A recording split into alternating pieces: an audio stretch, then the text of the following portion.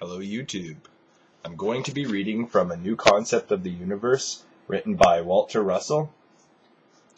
The Earth is not a magnet. Number 36. It is commonly stated in science textbooks that the Earth is a giant magnet. That is not true to nature's processes.